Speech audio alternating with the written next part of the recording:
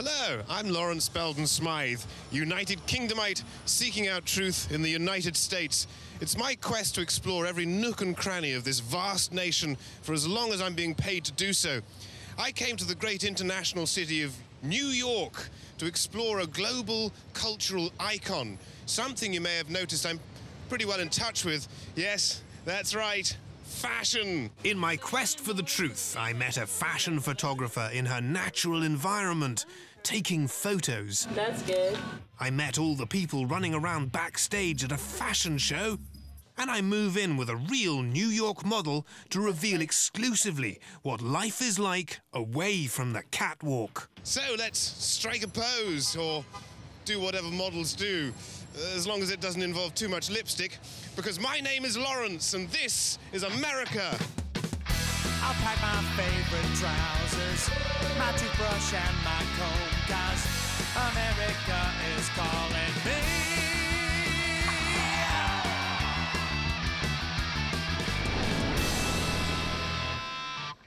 New York City is the biggest city in the state of New York, which is a state known for being the home of New York City.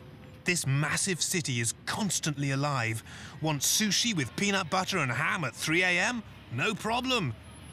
I don't eat that. I just picked something unusual. Not that there's anything wrong with it. The bizarre foods chap probably eats it for breakfast. Anyway, New York City is a global fashion mecca.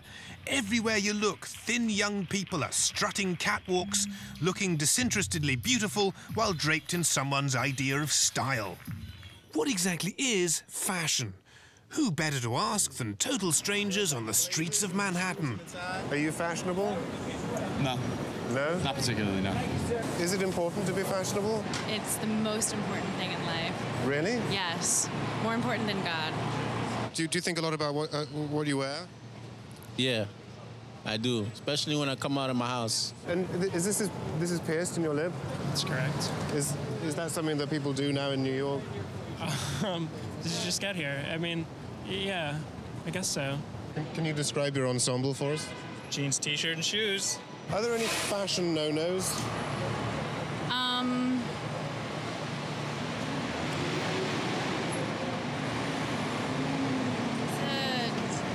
You know, it's good to iron your shirts before you walk outside with them. Clearly New Yorkers care about their clothing choices, but who are the people who help them choose what those choices should be? My research proved surprising. I can now exclusively reveal the creative core of the New York fashion industry resides in a previously undocumented region known to locals as Brooklyn. Here, obscure young designers are gathering together like blood clots, planning their eventual takeover of the fashion world. So rather than waste time talking to the same old boring famous names, this reporter chose to become embedded with fashion's future. Besides, the famous names wouldn't talk to me, and I still have 25 minutes to fill. A perfect example of this future is a Brooklyn fashion house known as Love Brigade. These two Lilliputian women have created their own label, and they're actually getting people who aren't their relatives to buy it. What can you tell me about this pair of trousers here? Those are the fuchsia swipe trousers, and they have that name because there's an inset taken out of the knee. It's kind of like a side swipe, and they're in the fuchsia painted denim. So this is for a bloke, right? No. These are women. This is women. I mean, it would go well with your shirt, Lawrence. You should try them. I completely wrong, didn't I? When not cutting the knees out of trousers, Love Brigade offers a retail outlet for other local designers, all striving to hack off their own piece of the fashion blanket. What does it say? It says, how quickly daft jumping zebras vex. Is this one. And what does that mean? It means nothing. When you got dressed this morning, did you think a lot about what you were going to wear? You know, a good t-shirt with funky drawing on it, you know, a regular pair of jeans, you know, gotta coordinate the shoes, of course. Are you fashionable? Usually, I think so, hopefully. I pay attention to what I wear. I pay attention to what other people are wearing. I read fashion magazines. One way these fresh fish of fashion spread the word of their genius is the photograph. special professional photo takers are hired to ensure the clothing looks its best. I reveal exclusive behind-the-scenes secrets at a hot, edgy and rubbish-filled photo shoot next.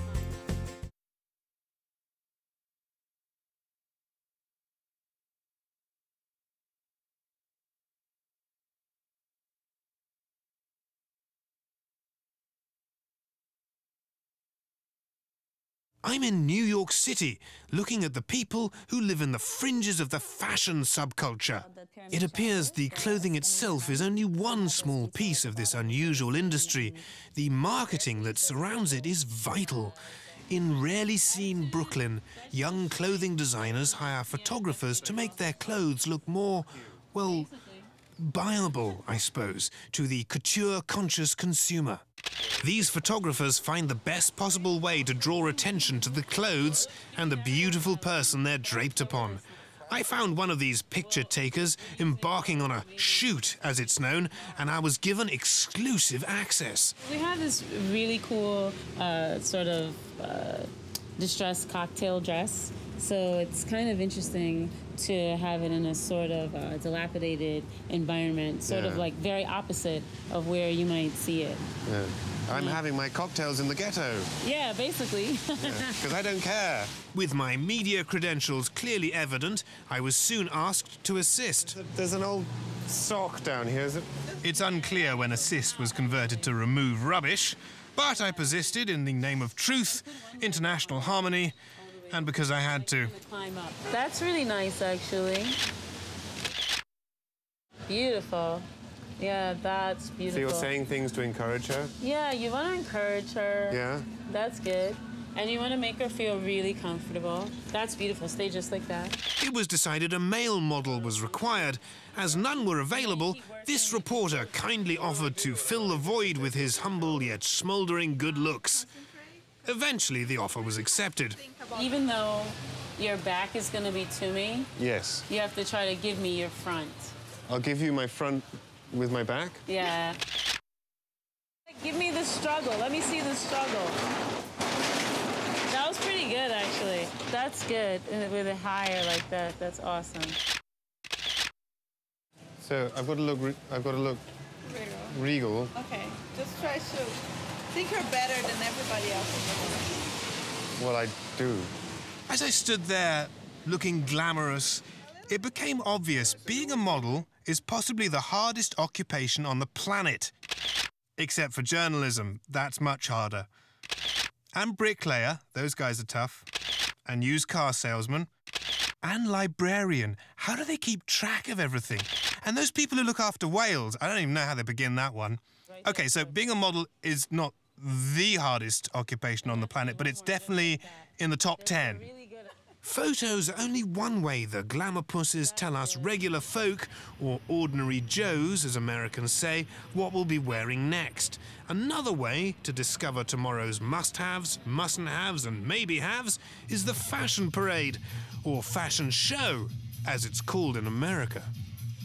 At these events, designers hang their latest creations on impossibly pretty, long-limbed people whose awkward gait apparently helps sell the clothes. The New York-Brooklyn area is awash in these shows. I was given exclusive backstage access to this one under the Brooklyn Bridge. It was celebrating a cultural event known as Brooklyn Fashion Week, where local up-and-coming designers reveal next year's sensations. Well, they hope they are anyway. The local paparazzi caught me arriving. My worldly charisma must have been on high beam because they all took pictures, despite having absolutely no idea who I was. Ah, fashion folk. Okay, give me a Zoolander, give me a Zoolander. Before the show, backstage was a frenzy of makeup, hair care, soon-to-be fashionable attire, and nervous designers. So what are you doing here tonight? Well, I'm actually the production director. I'm directing the whole of what you've seen here backstage. Really? Yes, I get together the models and the models with the designers, the stylists, the creative team, and it is an orderly chaos, but I know what's going on. There were models everywhere. The women came in all shapes and sizes, from very thin to quite thin to thin-ish. The men were all muscly, every single one. Do you feel a little exposed when you go out on the catwalk dressed like this? Yes, but that's okay. Yeah. What does it feel like having all those people, you know, staring at you? It's quite nice. I'm not very shy or modest or anything like that, so it's all good. It's all good. What's it like being a model? I love being a model. It's hectic. It's awesome. You get to like run around and like just backstage, get your hair and makeup, 10 seconds, it's all done. I think they're just wanting natural, shiny face. Natural and shiny? Yeah, and then the hair, they want it to look like we've had facelifts. They want you to look like you've had a facelift? Yeah. Is that because they want to sell these clothes to 70-year-old women? I don't know. They just want it to look very severe tonight. Wow. Yeah. So bad plastic surgery is in this year? Maybe, we'll have to see. What's going through your head when you're out on the runway? I just tell myself when I'm there to just be fierce and just go, don't let... Be fierce? Yep. Can you give us your model face to the camera? Yeah. As the anticipation built among the audience, backstage the first designer herded the models towards the stage. And then, like a well-oiled, skinny machine, this shambolic scene suddenly became a fashion show.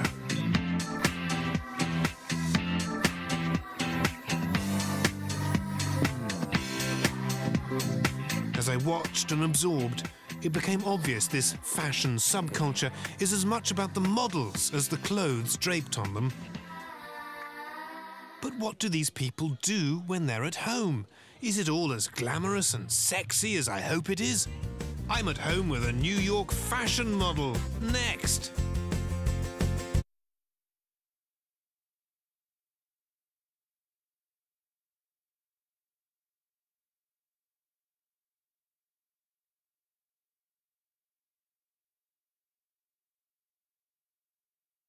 New York City, or the Big Apple as it's known, for reasons that shall remain a mystery. It's not as if it looks like an apple, and it certainly doesn't smell like one, is home to taxis, tourists, and that most elusive of residents, the fashion model.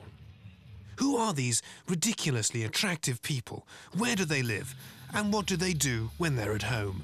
Fortunately, my investigation introduced me to a very nice young lady named Lauren, who lives in Manhattan and earns a living wearing the clothes of others while looking somewhat aggrieved. So, after Lauren and I hit it off at the fashion show, she agreed to grant us exclusive access to see a model in her natural habitat. So let's go and take a peek at the mysterious and glamorous world of a model at home in her Manhattan apartment. Hi, you want to come in? Sure, yes. Thank you for showing us around. Wow. Yeah. This is, As I entered, one thing became obvious. New York rental prices must be extraordinary. Well, this is very nice. This is your sort of living room area, I guess? Living room. Where's the bedroom? Bedroom when this folds out. Right. Yeah. How many square feet is this? Small square feet. I can usually wash the dishes while I'm sleeping. It's nice. As I'd committed an afternoon to this aspect of my investigation, I thought the tour would take longer, to be honest. I decided to join Lauren in living like a glamorous New York model for a few hours.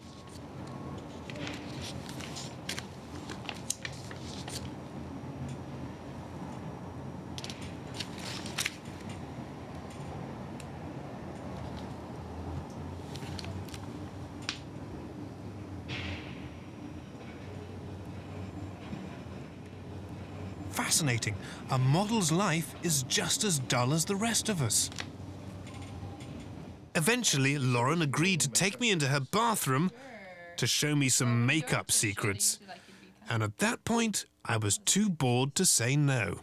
Go like this.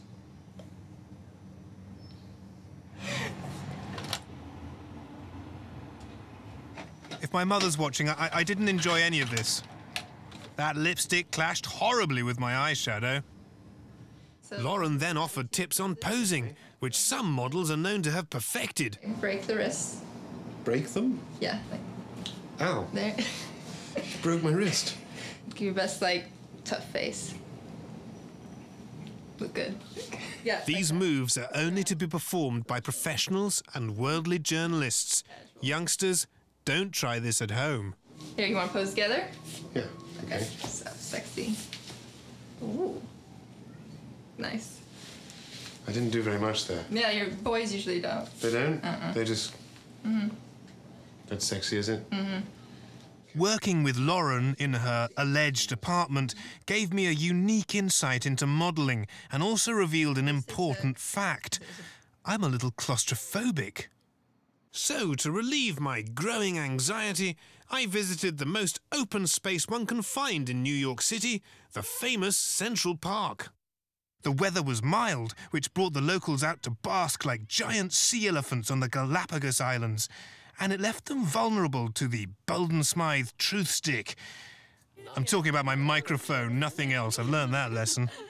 Your ensemble today, can you tell us about it? What do you think the life of a model is like? I think it's pretty easy. I used to do catering for photo shoots, and it looks like a good life. Yeah? Yeah, they just kind of get pampered on and live off their looks. Looks pretty easy. They're intimidating, though. They're too tall. Really? Yeah. I'd never approach one. The cut pants where women's ankles just kind of stick out, that just seems like inappropriate to me. It seems very bizarre. Did their ankles stick out? Well, they have their trousers are cut about here, and they have like they have these skinny little ankles hanging out, and it just seems very bizarre. Could you give us a couple model poses? Model poses, huh? I'm not sure if I know any. Just strike a pose. No, just give the camera a look if you can. I've looked at this fashion subculture from the perspective of the up-and-comer, the fringe dweller, the maybe if I get some luck I'll pay the rent this month, but probably won't and will have to go back to living in my mother's basement and listening to her annoying new boyfriend play his banjo while eating walnuts type. It was time to change tracks, to learn more about fashion from the eye of the consumer. I go undercover to explore New York fringe fashion stores. Next!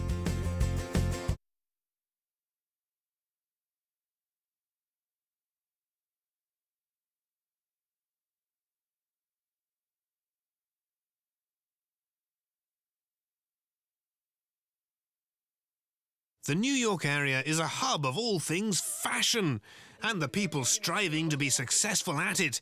It's also filled with people striving to look fashionable. To learn more about the whole looking fashionable thing, not that I need to, as I'm pretty groovy already, I decided to go undercover and explore local merchants and the goods they sell of a clothing nature. Local fashionista Daniel Saint kindly agreed to be my guide in this strange new world. What we're going to do right now, we're going to change your look. You know, we're going to change your top and give you some more of a street More of a street thing? Daniel offered his opinions, but it was clear he didn't really know how to dress a Belden Smythe. Besides, I've been choosing my own clothes for over 3 years now. I rest my case. Yeah. I can see it. Do I look the part? You slap a skateboard on you, I think we can make this work. Who would I be wearing this? Where would you be? You would be chilling with your homies, and you can do that. Chilling with homies? Chilling with homies. That's legal in the state? To bring it down a bit. This whole chilling business didn't seem that attractive, and there's no way that jacket was warm enough. On to the next stop on this truth crawl. What is this place? Well, you know, I figured you didn't really like the, skater type look. So I figured I'd take you here to Patricia Fields. It's one of the New York institutions. You find a lot of the club kids coming here, a lot of like the New York rockers really coming here and representing their style here, as well as a great amount of drag and different things like that. So it's a completely different culture within New York. This store apparently caters to a range of interests, including the New York male who wants to look fashionable dressed as a New York female. After some thought, I decided not to go in that direction for this particular investigation. Maybe later. Hey, look at this guy. Yeah? All right. He's ready to take on the town. Who am I? Where would I be going dressed like this? Oh, you know, the local bar, you know, picking up some chicks, getting a drink with the buddies, you know, something like that. Dressed to impress, but you're still very, you're not demasculated, I don't think. I don't feel demasculated. Yeah, so. Can you give me, like, an opening line? You know, I walk into a bar and I see a nice chick. What do I say? Oh, God, I don't know if anything's ready for the TV. I'd say, nice shoes, let's do it. Nice shoes, let's do it. Yeah. Does it work? Nah. Our final stop promised a glimpse of fashion with the class and distinction I'm more familiar with. Refined, elegant, with a hint of haughty. Look it up. Let's see what we got. Well, it's certainly a statement. Definitely a statement. I think your designer might have left something out. What? Sleeves? Possibly. No, it's a good look, you know? You go with the whole cape and you're far too important to use your hands anyway. I don't need my arms? You don't need your arms. Because I'm a fashionista? You're a fashionista now. I guess I can go like this. You can... yeah, there you go. There we go. Hello. So, are capes very popular at the moment? You know, capes aren't super popular right now, but they are a statement. How practical is this, though? Not the most practical, piece of fashion, but, no one said fashion had to be practical. And someone will actually buy this? Yeah, they would. I've actually seen these on the streets before, so really? They're bought. Taxi! Taxi! Whilst this look was appealing, the practical applications proved limited. I can now reveal sacrificing for the sake of fashion can be a tad idiotic. But this final foray into fashion did cap off a fascinating examination of the people involved in this previously secret industry. The fashion industry is filled with people who work hard trying to earn a living picking the fickle tastes of the public. Whether they're designers hoping their ideas will translate into money for food. Oh, and the next global trend, of course. Models hoping their face, body and strange facial expressions will attract enough attention to get them out of their cupboard of an apartment. Or groovy New York clothing retailers hoping to convince a fashion-conscious public you really don't need your arms. These people are the real fashion industry. I salute you, fashion industry types here in the Big Apple, for your taste, beauty and determination. Without you telling us what we should be wearing and changing your mind constantly, we'd never feel compelled to spend slabs of cash trying to fit in. Until next time, reporting from New York City, this is Lawrence Belden Smythe.